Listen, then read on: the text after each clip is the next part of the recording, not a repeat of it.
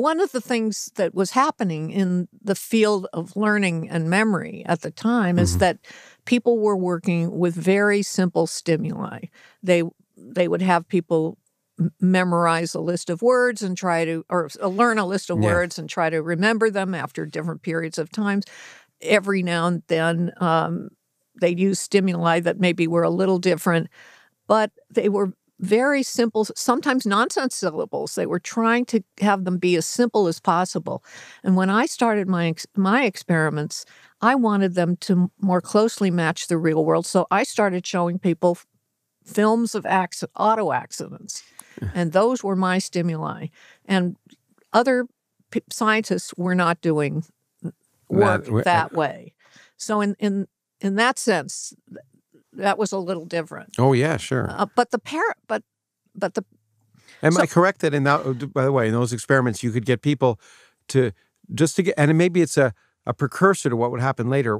Was it in those experiments where you could get people to infer how fast someone was going by describing an auto accident in different terms? Well, or asking a question that uses a loaded word for how fast were the cars going when they smashed into each other versus how fast were the cars going when they hit each other.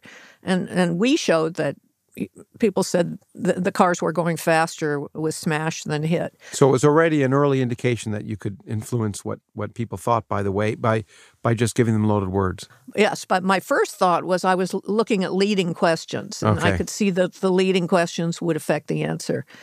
Then I showed that those leading questions could affect the answers to totally different questions that you put to a person, often much later.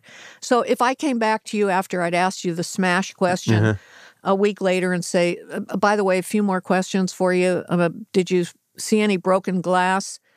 People were twice as likely to say, yes, I saw broken glass. There wasn't any if we had used the word smashed versus hit. So then I began to see these leading questions as just a vehicle for supplying suggestive information to people that would affect their memory. And that ultimately would lead to the label of the misinformation effect. You supply people with misinformation, and they will often accept it, absorb it into their memory. It causes a contamination or a distortion of memory. I think I've heard that called the Loftus effect, actually, from other people. Well, I called it the misinformation effect.